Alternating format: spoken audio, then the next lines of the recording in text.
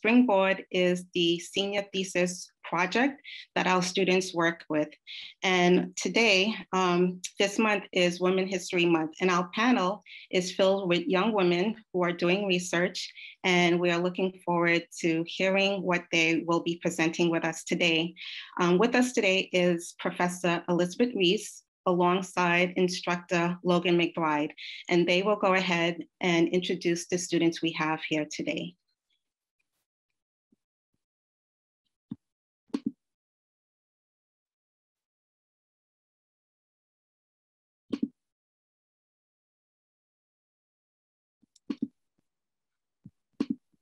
Hi, everybody. Thank you for coming.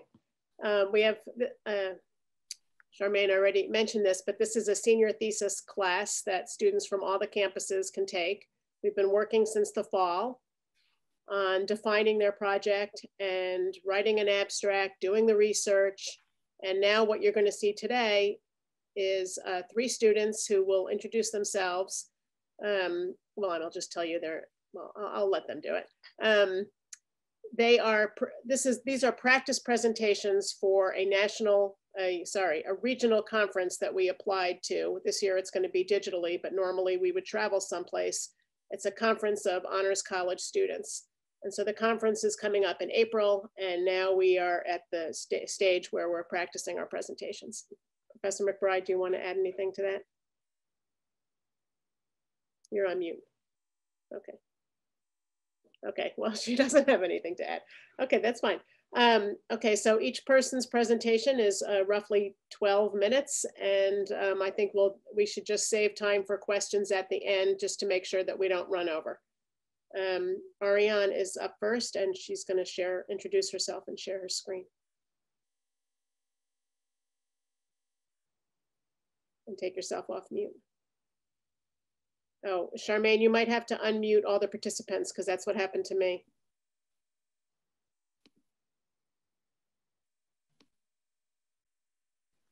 Thank you.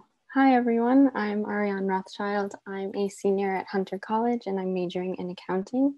And I'm going to be sharing my thesis presentation on what happened to our food during COVID and who is to blame for what happened.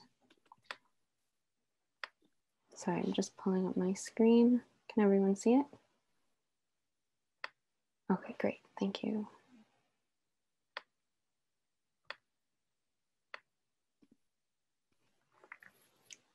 Okay, so COVID's impact on the American food economy. Have you ever thought about the bag of shredded cabbage that you bought for dinner last week? How did it get to your plate? Believe it or not, cabbage doesn't grow shredded, it grows on a head, like the picture you see here. Actually, chances are quite high that the bag of cabbage that you bought is made from multiple heads of cabbage, not just one. Thanks to the supply chain, a farmer growing cabbage almost anywhere in the world can have their produce delivered to a grocery store near you, and maybe even your doorstep. Food flows through the supply chain in a domino-like fashion, where each piece relies on the piece before it to have the process continued. First, a farmer has to grow and harvest the cabbage. Then they ship it to a processor who washes, debugs, and shreds the cabbage and places the shredded cabbage into plastic bags. These bags are then sealed and labeled with the expiration date. Next, the cabbage goes to a distributor who ships the shredded cabbage to a grocery store across the country. Once the shipment arrives at a supermarket, the supermarket employees unpack the cabbage and put it on a shelf. That's where you come in. You browse the supermarket aisles looking for cabbage, placing it into your cart to take home and eat. While it may appear to be neat and consecutive, the supply chain pathways are rarely simple nor linear. So these are pictures of 2 supermarket aisles, and the first question that might come to mind when you look at them might be, how did we get from the left, these fully stocked shelves, to the right, where there's not one item left? That's not the right question to ask, though. For reasons as simple as the panic regarding the unknown, shoppers, ordinary people like you and I, feared for what was to come mid and early March.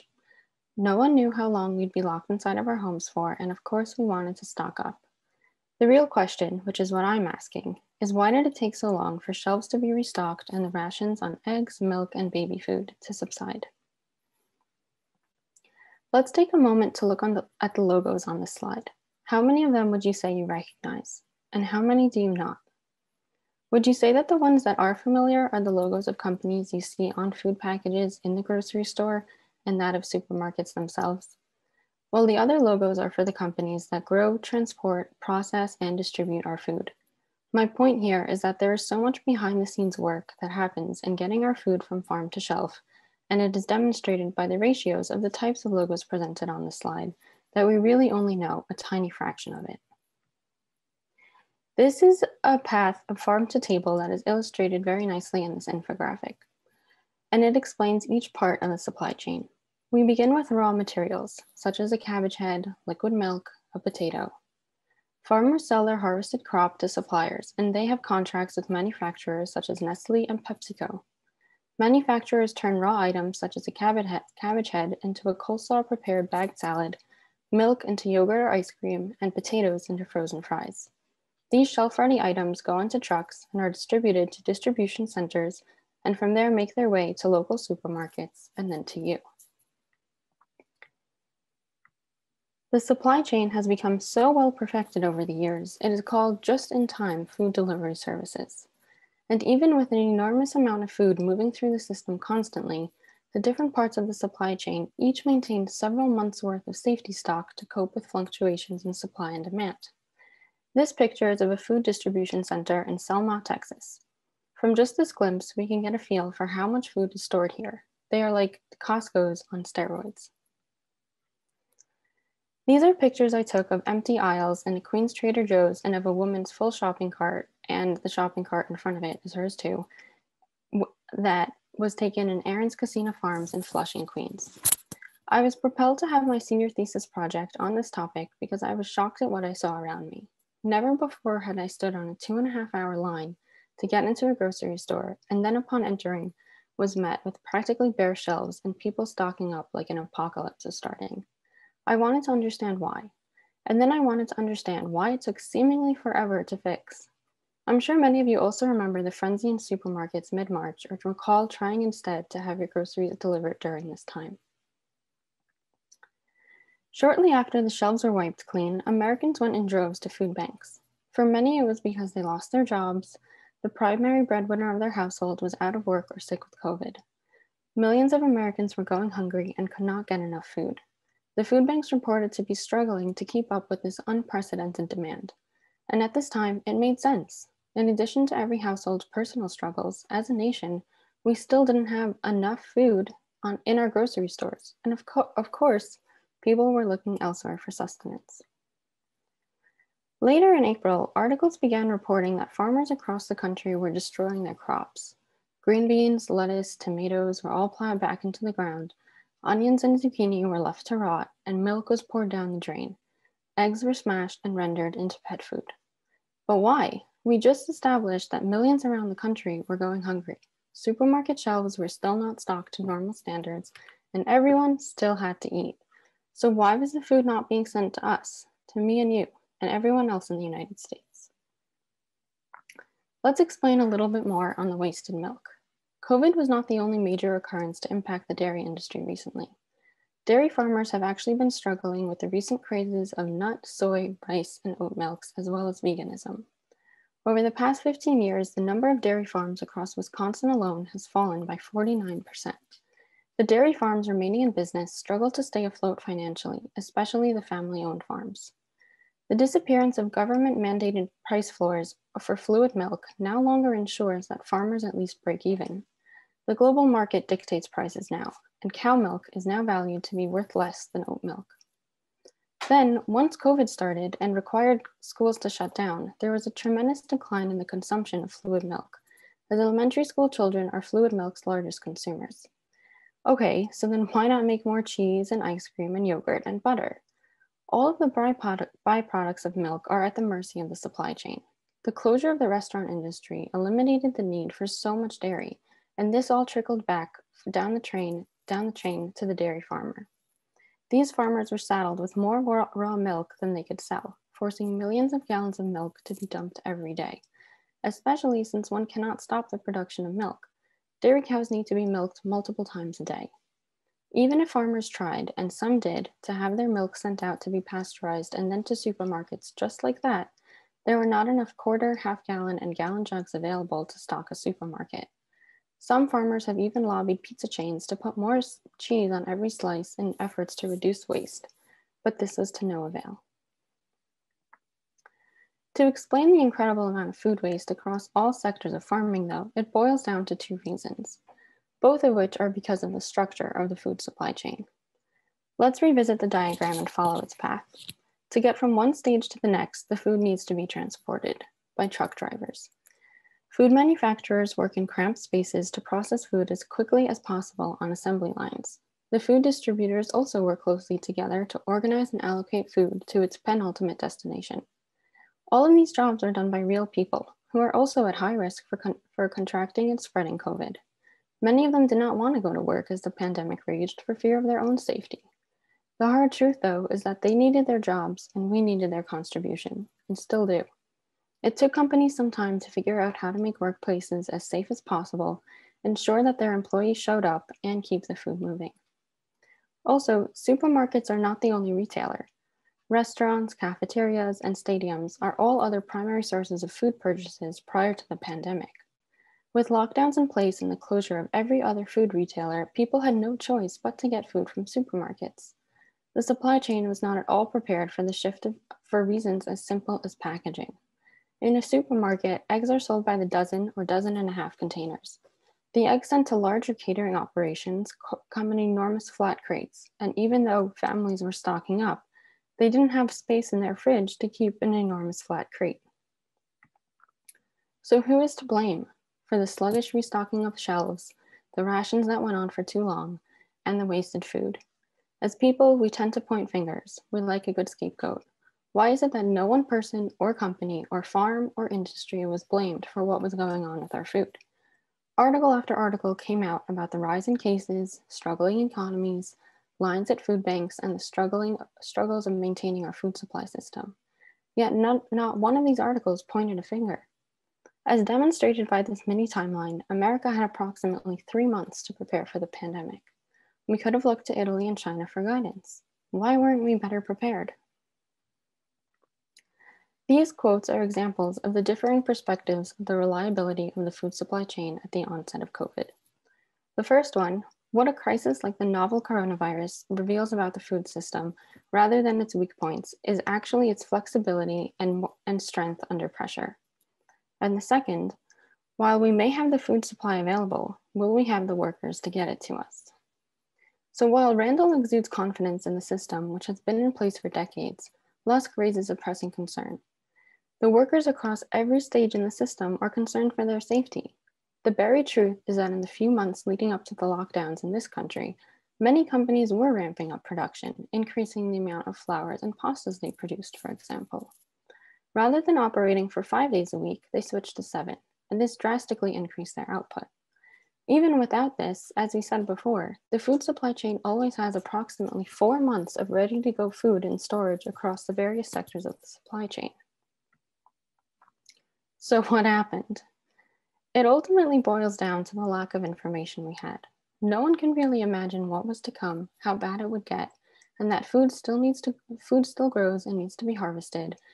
And all of this was planned well before the pandemic started, and that most of us were not really eating more than pre-pandemic. We just panicked. We hoarded, we stockpiled, we tried to be prepared. The system did right itself in a matter of months, and sure, we can blame the media or the government or the World Health Organization. It wouldn't accomplish much though. So what can we learn from this? How can we fix the system to ensure that this doesn't happen again? Which it likely will, and we did see it again in Texas, and it happens on much smaller scales every time there is a natural disaster approaching. This question is a work in progress. Lots of scholars, economists, environmental activists have been asking this question. The supply chain must adapt on each level to become more resilient and fair to all those who bring your food to you. From my research, I have gathered that it is not as possible as eating local and less processed foods. While it may be better for our health and that of the planet, it also may not be possible, nor would it be beneficial to all those Americans whose livelihood comes from making your food. Maybe though, it starts with awareness and appreciation for every single food we eat, no matter how close to the source or processed it is, because either way, It took a lot of effort to bring it to you. Thank you everyone for listening. I hope you enjoyed and learned something. Thank you. That was very good. Your slides are fantastic, I think. Excellent. Okay. Anna, you're going to be up next.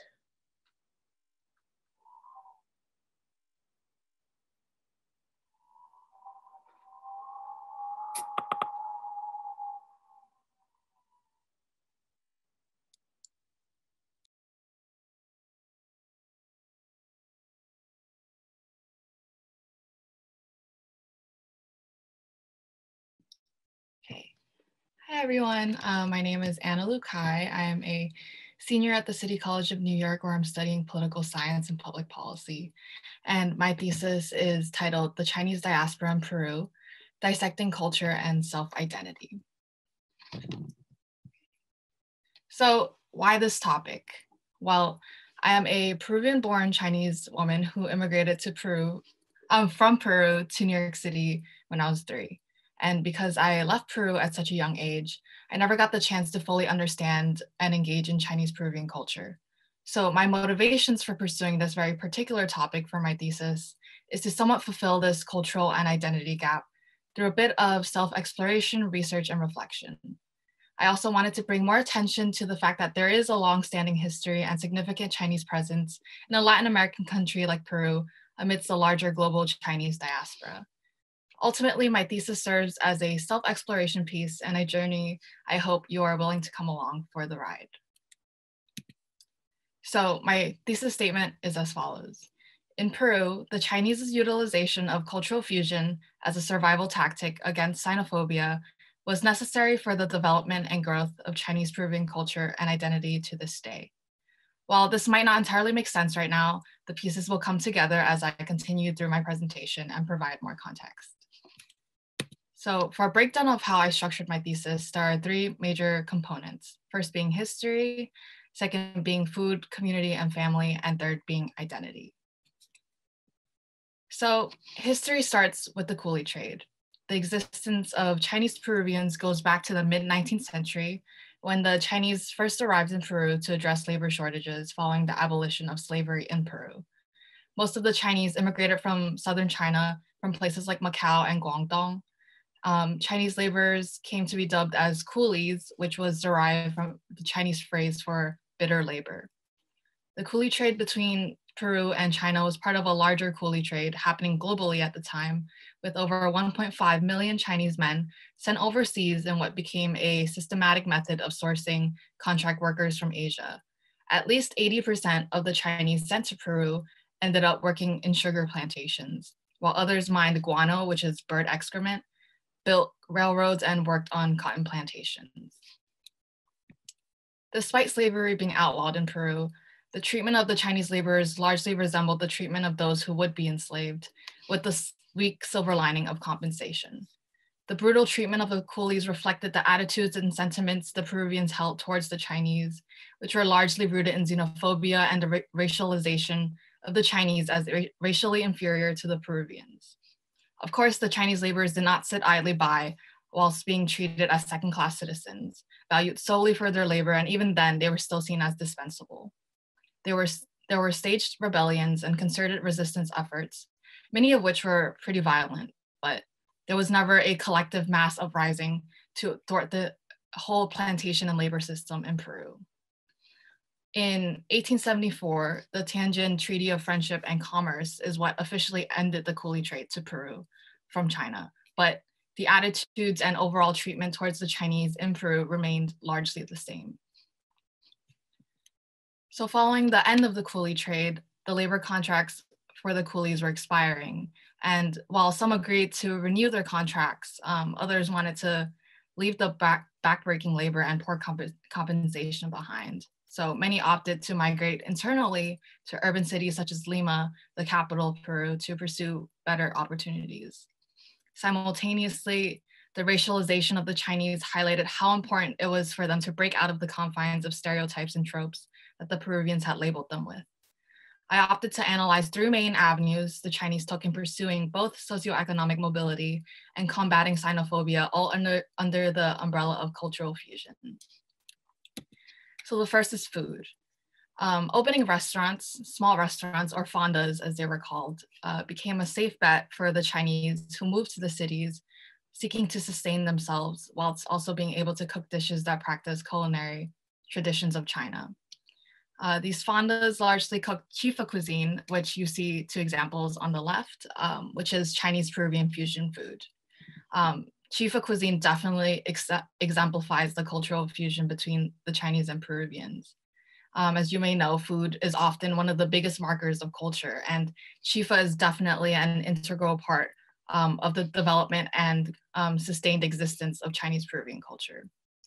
Additionally, fondas and chifa cuisine provided meals for all Peruvians, especially the working class and the poor. Through food, solidarity building across racial and socioeconomic lines between the Chinese and Peruvians was able to occur and improve relations slowly but surely. So these fondas were largely centered around Calle Capon in what would be known as, what would grow to be Barrio Chino, which is essentially the Chinatown. Aside from the food and restaurant industry, the Chinese also looked within their own communities to preserve their ties to Chinese culture and identity. Societies, associations, organizations became highly important for the Chinese to in order to not be completely cut off from their homelands and their heritage. Lastly, for this section, families were also a part of the continued persistence of the Chinese in Peru. And to put it more bluntly, it was interracial relationships that also contributed to the growth of the Chinese Peruvian population. When the Chinese first arrived in Peru, they were essentially all men, and it remained that way for years to come. While the Chinese were treated as second-class citizens for decades, they were still able to marry Peruvian women, as Peru did not forbid interracial marriages.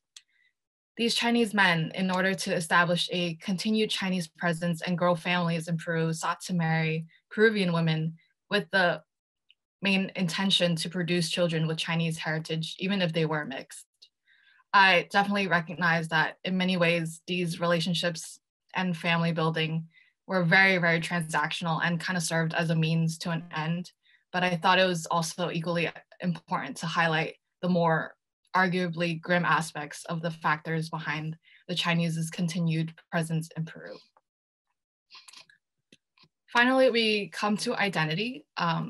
Taking all this history that I've been talking about into consideration, what does it mean to identify as Chinese Peruvian? And what does it mean to hold on to this intercultural identity, recognizing that Peru has a history of anti-Chinese sentiment and recognizing how the Chinese historically were able to survive in the face of rampant xenophobia for decades.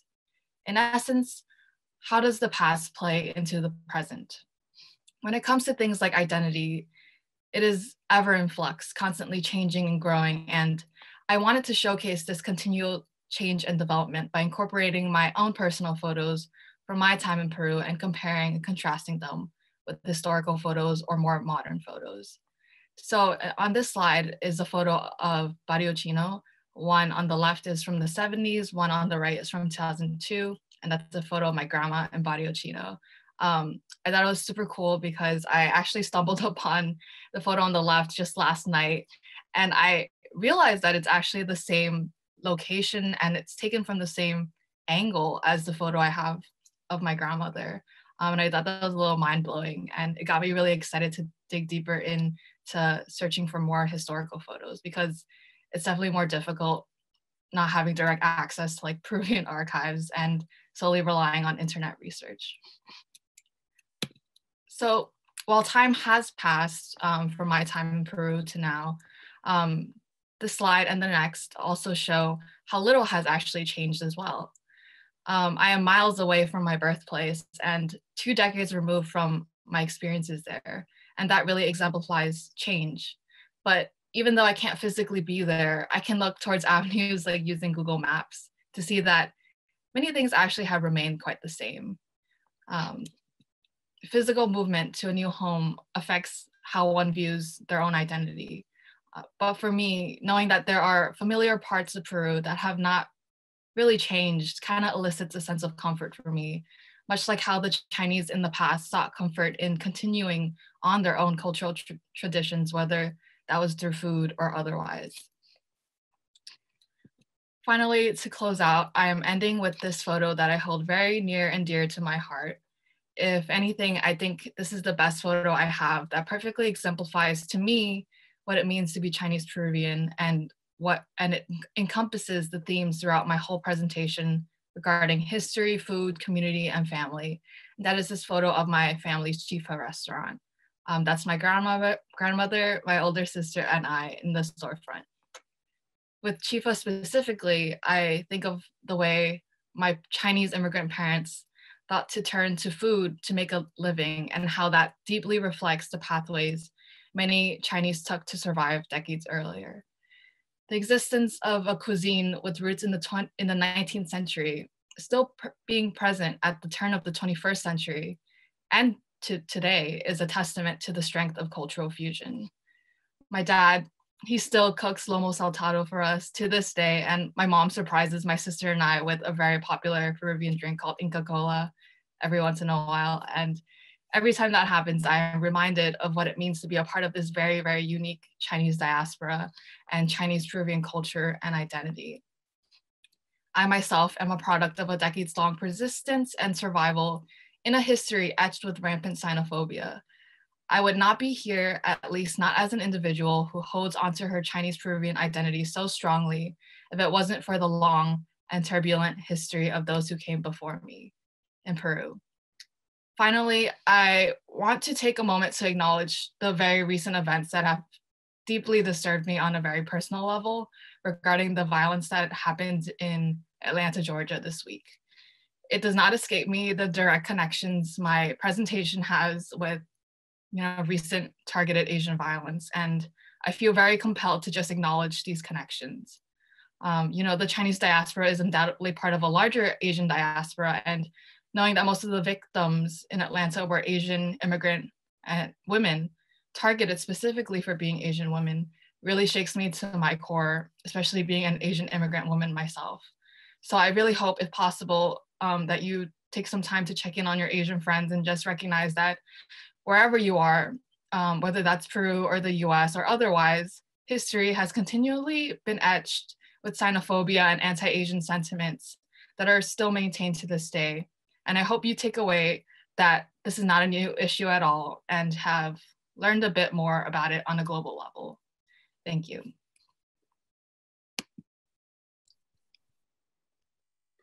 Thank you, Anna. That was fantastic. I'm very happy that you drew the connection to what just happened in Atlanta, because I was about to say that the history of this horrible and unfortunate ongoing anti-Chinese sentiment is particularly welcome to learn about during this time. And so I appreciate your topic. And I also want to emphasize the importance that you brought out of surviving in the face of this racism. And your presentation did a great job of showing that as well. And I also just want to say to the audience before we go to our last one, is that students have very different motivations for choosing their Springboard top projects. And that's what Professor McBride and I like so much about teaching Springboard, because some people might have an intellectual engagement with their topic. Well, everybody ends up having an intellectual engagement with it, but some might have a personal one. Some might have, like what Ariane just showed, like something that came up because of COVID. This, if she had been in Springboard last year, her topic would have been completely different. Anyway, students have wide latitude, which makes for very interesting projects. Okay, so now our last one, Gianna. Hi everyone, I'm Gianna Fracoveri. While I'm sharing my screen, I just want to say I'm just so happy that I got to see Ariane and Anna's presentations as well. They're so amazing. I'm so glad to be in this class. And all right, hopefully everyone can see my presentation here. And present. Okay. All right, so good morning, everyone. Again, I'm Gianna. I'm a senior at Queens College. And today I'll be talking about my research on institutional isolation and injustice among mentally ill women in prison, with a focus on the Bedford Hills Correctional Facility for Women, which is located in New York State's Westchester County. So first I'd like to start off something with that Professor Reese just alluded to.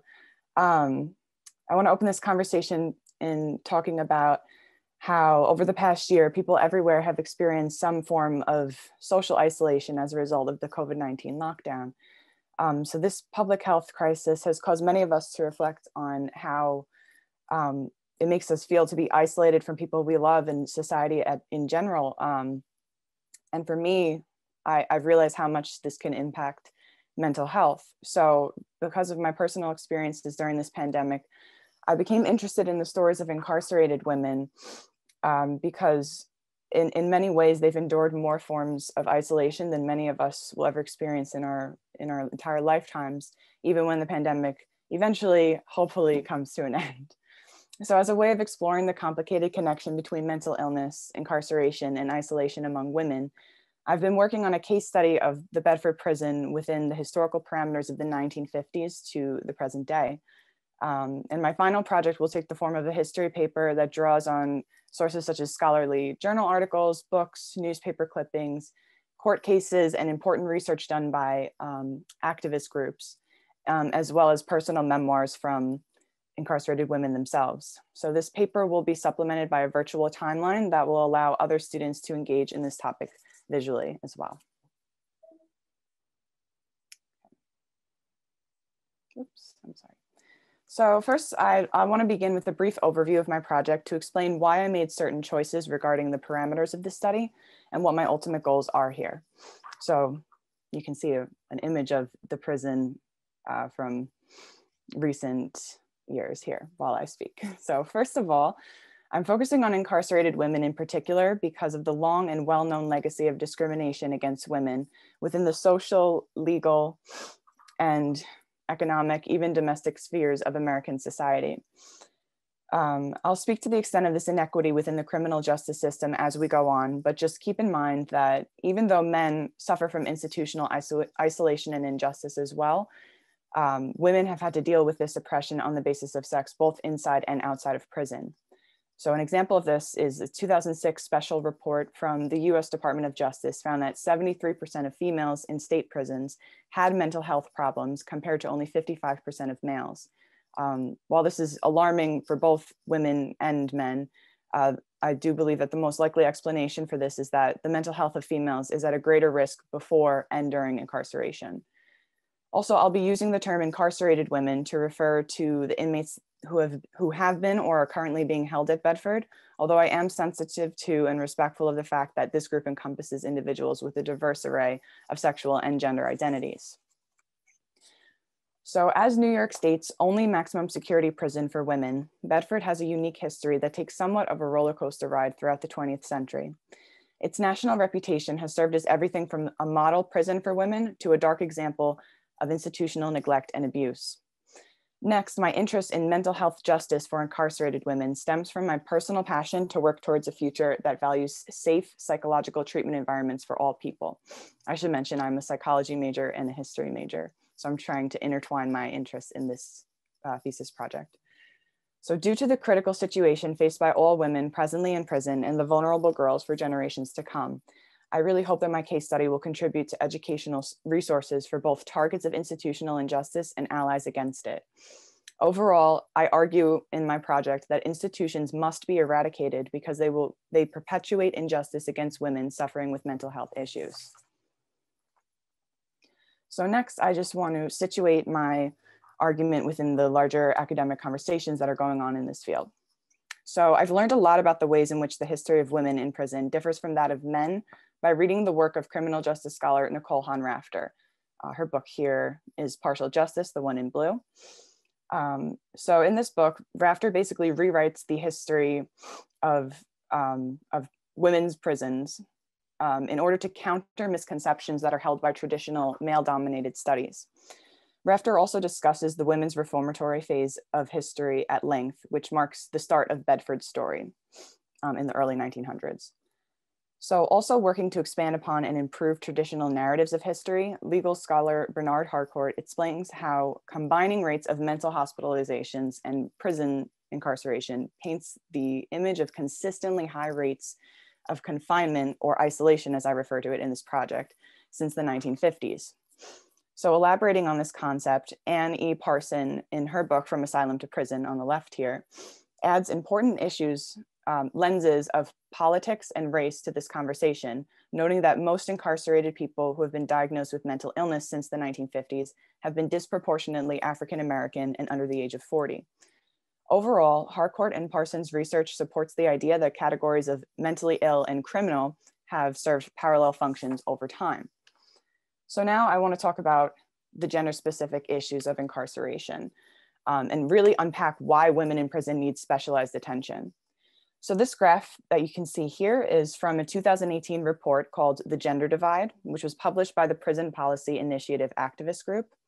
So this graph provides a visual of this historical development of the great disparity we see today between men and women's state prison growth. It shows that the women's population has exploded to be over 9 times the size that it was in 1978, which more than doubles the rate of growth for men. So while the specific physiological healthcare needs of women are different from that of men when it comes to things such as reproductive health, women also require gender-specific mental health care as well, because social cycles of abuse disproportionately impact women and girls, especially those who are of racial minorities and low socioeconomic status. This elevates the level of isolation and injustice faced by women in prison to be a multifaceted issue of gender, class, race, and domestic life. Okay, so although my project focuses on mental health and social constructions of female criminality in Bedford since the 1950s, I do feel it's necessary to kind of contextualize the focus of my research and my case study within the longer history of the 20th century. So for example, in 1909, the National Committee for Mental Hygiene headquarters was founded in Manhattan.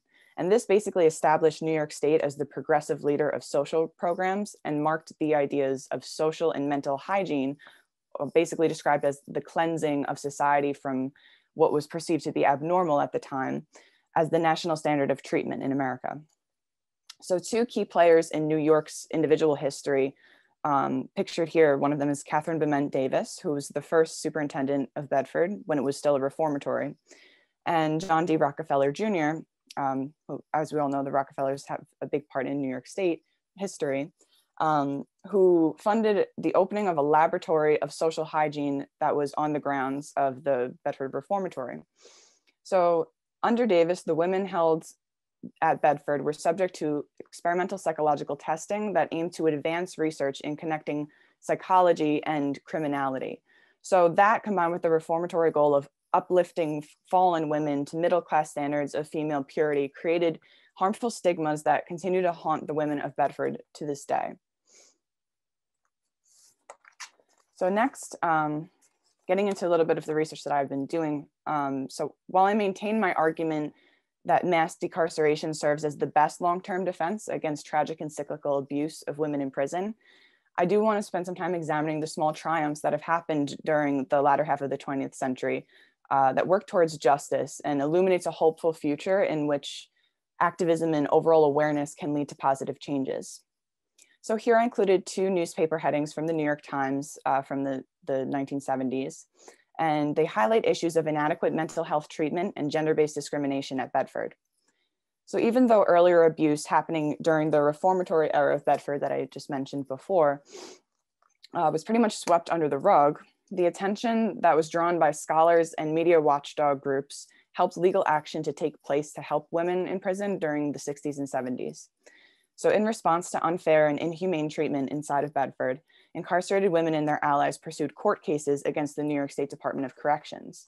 So furthermore, this period of speaking out about, well, against really what really happens in prisons opened the door for more incarcerated women to share their stories about how institutional injustice and isolation has negatively impacted the mental health of women, which is what I'm focusing on primarily. So on this slide, I'm going to talk about the part of my research that I'm just really passionate about, I'm taking a deep dive into the personal accounts and the complex interpretations of isolation from the perspectives of incarcerated women themselves.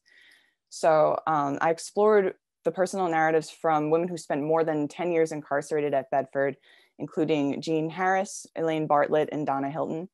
Elaine Bartlett, you can see her story and life on the outside over here, that kind of draws a parallel between earlier Rockefeller that I mentioned in the mental hygiene area, Rockefeller policies that kind of are discriminating against women of color and of low socioeconomic status, that has continued into the 70s, 80s, 90s, and today. It was just something that was continuously happening throughout the 20th century. So her story can really chronicle that, because her incarceration came about because of the harsh Rockefeller drug laws that are, I could talk about that at length, but I don't have time here. So I also read scholarly work from inmates such as Judy Clark and Kathy Boudin, who discussed the AIDS crisis inside Bedford in the 80s and 90s, as well as a report published by incarcerated women about the impact of education in prison. So many of these women have gone on to work as decarceration activists after serving time at Bedford.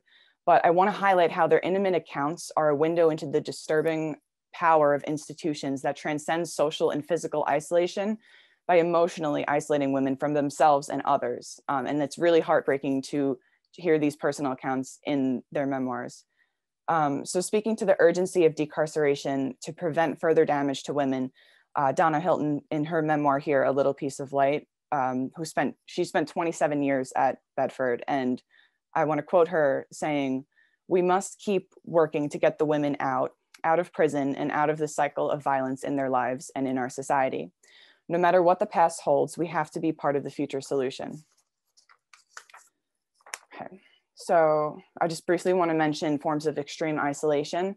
So in addition to the normal isolation that are faced by all women in prison, the special housing unit at Bedford serves as the most severe form of confinement at the prison. It's separate from the general population. And there are many academic conversations about the ethics of putting women who suffer from mild to severe forms of mental illness in this extremely cut off environment. And some of the women I mentioned a moment ago discussed their own harrowing experiences in the special housing unit, or the box as it's called by incarcerated women in their memoirs. So I just wanted to mention this as an extreme but prevalent form of isolation that puts all women in prison at great risk, and might be a place to start making changes. So taking all of this into careful consideration, the path of activism and reform that lies ahead is not an easy one, but it's crucial to fighting for human rights. More research, education, and overall social concern over injustice faced by women in prison will help to open the eyes of citizens and policymakers alike. Women caught up in the criminal justice system should not be given more problems to deal with by facing isolation in its extreme forms while suffering with mental illness. So I hope that my research and the virtual timeline that I will be constructing as an educational tool for activism and reform will continue to contribute to this cause. And thank you all for listening.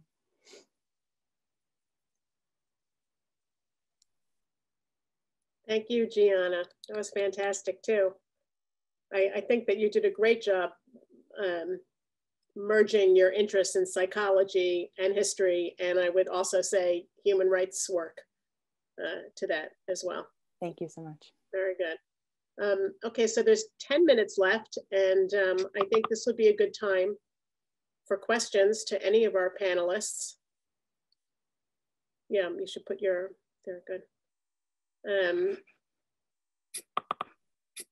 So there is a question that was raised, and I'll just read it out loud. And this was actually congratulating Anna on a great presentation. Do you know what is the population of Chinese people in Peru right now? And where specifically in Peru has the most population of Chinese people? Yeah, I think it's kind of hard to give a straight response because you know, like Chinese heritage goes way back in Peruvian history. So some people might be like 1% Chinese. So like it really depends on how they self-report themselves in Peru's census. But in 2017, The census reported that around 14,000 people said that they had like Chinese ancestry and were also living in Peru, but the Peruvian embassy, at least as of 2009, estimates that there are over 10% of Peruvians currently have Chinese ancestry. So like at least 1 in 10 Peruvians. As for like greatest population in Peru of the Chinese, I'd say probably like Lima, the capital. That's also where Barrio Chino is located. So, but I'd wager to say that there are probably even more Chinese people with Peruvian roots abroad, as historically there have been migration trends of Chinese Peruvians immigrating from Peru to countries like Canada and the US, very much like me. Thank you for your question. There's also another question. Also, sorry, Anna, they're coming in for you. Coming to the US so early, did you retain the languages of your multiple heritages? Yeah, thank you for asking, Stephanie. Yeah, so I think it's interesting. My very first language was Spanish, and then it was Cantonese, and then it was English, but it's kind of backwards now. I'm most fluent in English. I converse in Cantonese with my parents, and the only Spanish I practice is during my Spanish classes at school. But definitely like me studying Spanish is definitely my way of trying to retain my very first language. Whether or not I'm doing a good job at it is a different conversation, but I'm definitely like, that's my attempt at trying to retain everything. Thank you. Thank you. So there is another question. This is for Ariane. Do you think effective change is being made in the food supply chain so that we can prevent the food shortages we saw particularly during the early days of COVID? Well, that's a great question. Actually, I don't know that there is much change happening within the food supply chain now. I think that it may have boiled down, especially with COVID, to lack of information, that people just, we didn't know how long we would be home for. And what does that mean that you can't go out of your house? There's nowhere to go. So of course, everyone wanted their food stocked up in their house. But I think if there were to be another looming crisis that we all would know about, we would have a better idea. Stores may also put rations on everything and just maybe close the stores and a little earlier and just try to limit and make everything a little more orderly for going forward, because I'm sure we all can agree it was ridiculous to go shopping in March. There's another follow-up question for you, so sorry. It says, what was the reason for your presentation? Did you have friends or family members that were affected by the food grocery shortages? I actually don't know of anyone personally that didn't have enough food. I think everyone kind of got enough food. I remember being in a grocery store with my mom early March when news about how bad it was in Italy was coming out. And I told her, Mommy, we need to get canned everything. We need pasta, we need rice, we need beans, we need mushrooms. Just if it comes in a can, we got to put it in the cart. And my mom looked at me as I was, going through the shelves, just kind of dumping it into the cart, like, you're crazy. Everything's going to be fine. And we were both right and both wrong. So I think it was also my fear of being in a supermarket back then and the panic I felt that I just wanted to understand what happened and why I was so nervous. And then again, when I went back into a store, where's all the food? Thank you. So this is a question for all of the panelists, and I'm going to put it to Gianna first. It's Yuki said, amazing presentations. What was the most difficult part of doing research or putting together your project? Okay, thanks for the question, Yuki.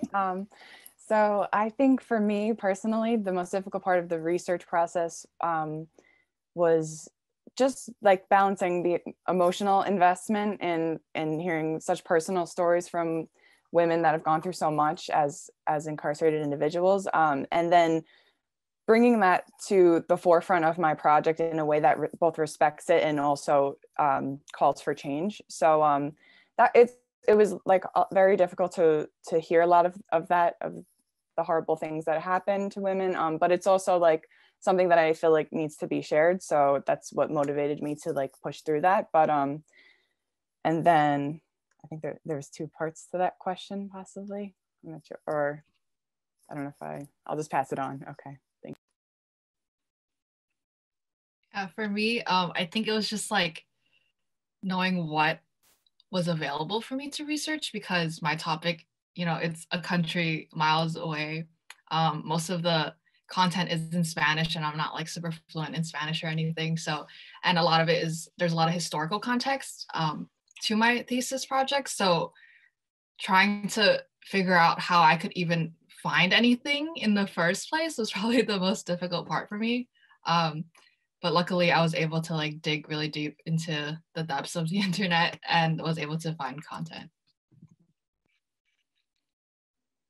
For me, I would have to say my struggle was kind of in line with Gianna's. It was balancing an emotional aspect of my research also. I don't know if any of you have read it, but a New York Times article came out in April called "Dumped Milk, Smashed Eggs, Plowed Vegetables, Food Waste of the Pandemic."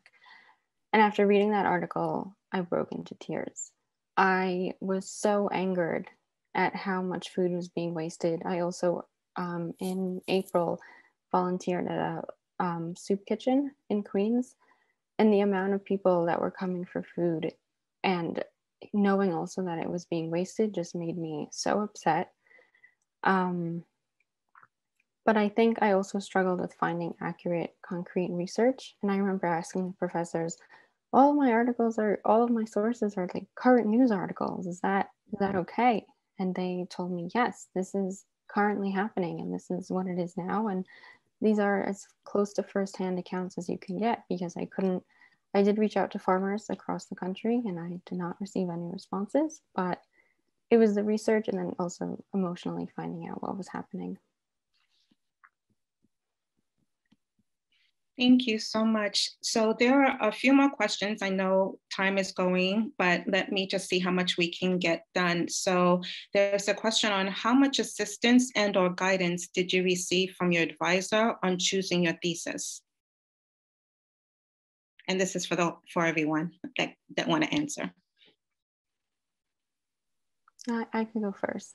I would say that the professors really held our hands and really helped us figure out exactly what we wanted to do and hone in on exactly our topic. And the class is so well designed that we were able to go from late August when we started this class. I had no idea. I knew I wanted to do something about food. I didn't know how much exactly I wanted it to revolve around COVID. But the more I was told, like, just look, and then it totally made my project want to be about the food supply chain and what happened to our food. So they were excellent in guiding us the whole way. Also, the class is very scaffolded, so it was very approachable. I think back to like the first week of classes, I had like interests floating in my head, but I like Ariane said, I had really no sense of how I could put a tangible how my interest could result in a tangible product. But here I am, on this panel, and I think that's a testament to how well Springboard is run. Can't even tell you how gratifying it is to hear all this, and just even without you all saying it, just seeing your presentations is so fantastic, because we do remember vividly how most people who join the class in August are like, I want to do something about food, or I want to do something about mental health, just something so vague. And then we work and work and work and do more research until it's an actual manageable project that you can do, in the next months. And here you are. Excellent. I also would like to say that I think we very much appreciate what you said about the class, and we also want to congratulate you and the other folks in the class, because one of the ways that we structure the class is to really provide mutual support among this, for the students to support each other. And I think they've done a really excellent job of that. And it's called, I think Professor Reese said, it's Springboard. We hope that they springboard to something else sort of in their own personal, academic, or professional lives, but also we're seeing a lot of springboarding into activism and desire to kind of do something with this information, this research that they've acquired. So it's really exciting to see how the class has supported each other through that process. So I know we're at 12 o'clock and you still have your class taking place. So there were 3 questions left, but if you have to go now, because you still have your class, I know some of them are on here as well. Do you want to take one more or 2, or is that time? We probably have time for one more question. Let's just choose one of these. Okay, so if you want to choose which one you like. Okay, well, there's 2 that have to do with Gianna. So one is about legislation pushing for the end of solitary confinement and how that affects women. And then the other one for Gianna also has to do with putting women in prison because with women with mental health issues in prison because there's no place else for them to go. And do you think that's a means of social control? Maybe you could just quickly answer both of those. I know they're huge topics and questions. Sure, of course. Yeah. So I know I wasn't able to spend too much time on either one in my presentation, but I'll briefly say that social control theory definitely informed a lot of my research. How the concept of mental health is both legitimate in a medical sense, but also socially constructed, unfortunately, in a lot of ways that discriminate against women over time. So that's something that I focus on a lot in my paper. And I do, in terms of the solitary confinement issue, since I'm focusing on a historical sort of window, I'm not super well versed in the current legislation coming out about it, but I have read a report by the New York Civil Liberties Union called Boxed In, and I've learned a lot from that as well. So it seems like things will be getting better for both men and women. It just starts with, a lot of awareness coming out before anything can really change. So thank you for the questions. I appreciate it. So with that, I would like to thank all of the panelists. Thank you, Dr. Reese. Thank you, Logan McBride, for joining us today. And we will have an upcoming event on Monday looking at another inside look to one of our upper level honors courses, Impact Documentaries, and I hope you'll join us. And if there's any juniors here with us today, I hope you got an insight to what the fall will bring and how Springboard and the community and the trust in that community will help you with your research. So thank you all for joining us. Thank you, Charmaine, for hosting us. Thank you.